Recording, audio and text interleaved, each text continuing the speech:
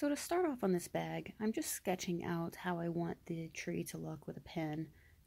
Any mistakes will be painted over later, so those aren't a big deal right now. I'm just putting into place where I want the branches and the base of the tree.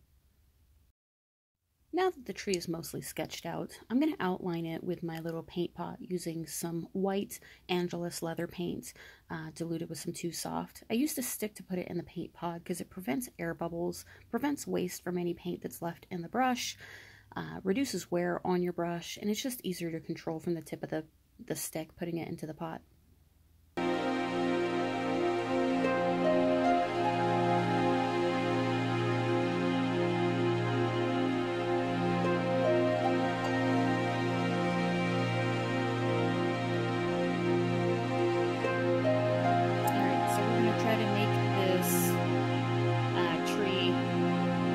Brown like a tree, but in metallic colors. And then we're going to throw some leaves on there, and the leaves are going to be blacklight reactive. So wish me luck. I have no idea what I'm doing. Let's go. So we're going to start out with the lightest color, which is the metallic gold, which is going to put in the same text from the ink cup, so we're just using a little bit of time, so as you draw too fast. Make sure you let your brush dab it off on the towel so it's not soaking, and go ahead and start your first layer. Make sure that you're thin layers.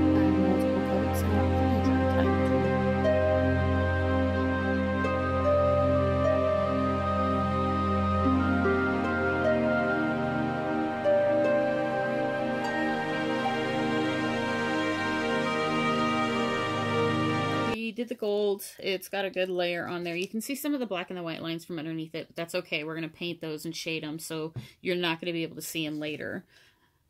So what we're going to do is take our leftover gold. There wasn't very much in there. We're going to take that and we're going to add in some rose gold, which is the next darkest shade that I have for the metallics. And then we'll work up to a copper, and then we'll work up to a metallic bronze. And basically what we're going to do is go along these lines that we drew, and we're going to start shading behind them to give definition. So stay tuned. Let's go ahead and jump into it. So I must have touched the camera on the phone because I got super blurry for the next few minutes. But basically I'm going in with my stick. I'm mixing my paint really well. The 2 Soft and paint tend to separate if you let them just sit too long. So every time I use it, I make sure that I mix those up. And then I use the stick to put it in the paint pot to prevent air bubbles. Now that we have the paint in our paint pot, we're just going to go and outline over those white lines that we initially did. I did them in white because white's obviously easier to cover up than black. But once the lines look good and the shading look good, just going to go back now and define some of those lines with the black, so it just makes part of the different parts of the tree stand out from the other parts.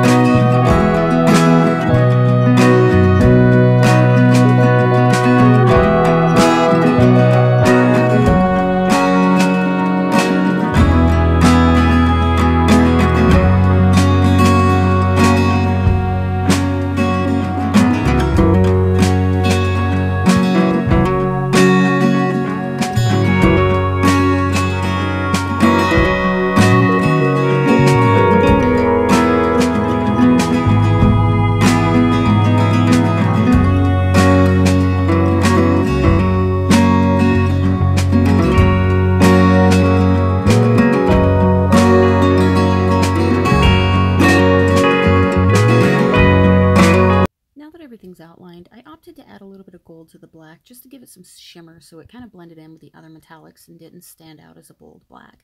So I'm going in, I'm just mixing again with my stick, make sure everything's good and incorporated, and I'm going to take a brush and I'm just going to start shading behind the different parts just so that you can see the front of the branches, the back of the branches, and the different areas of the tree.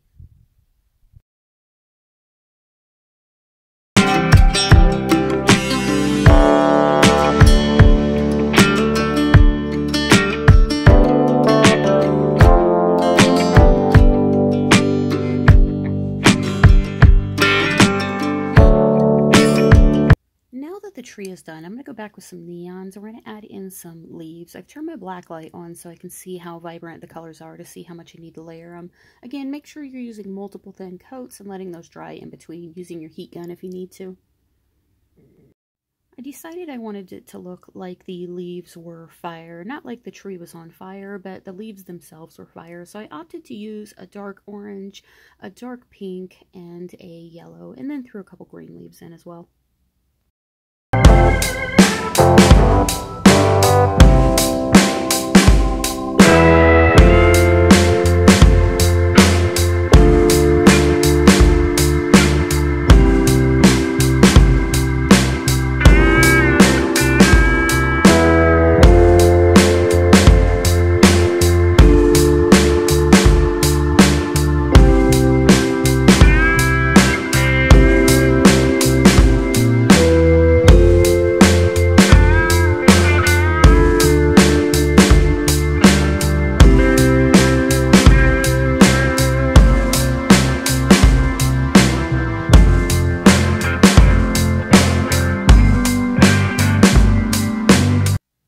The finished tree before we added the leaves. Make sure to like and subscribe for part 2.